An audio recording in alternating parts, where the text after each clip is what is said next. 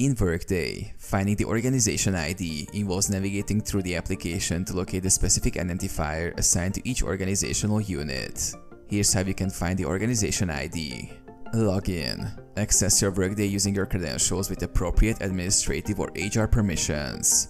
Navigate to Organizations. From the Workday home screen, click on the organization's worklet or icon, typically represented by a building or organizational chart. Search for organization.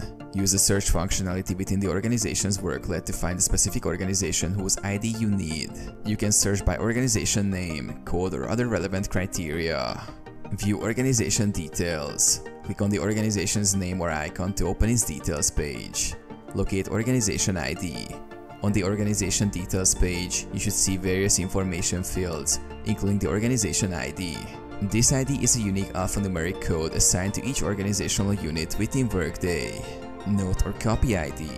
Once you locate the organization ID, you can note it down or copy it for use in other Workday processes, such as reporting, configuration, or organizational management tasks. Save changes. If you make any changes to the organization's details, ensure to save them before navigating away from the page.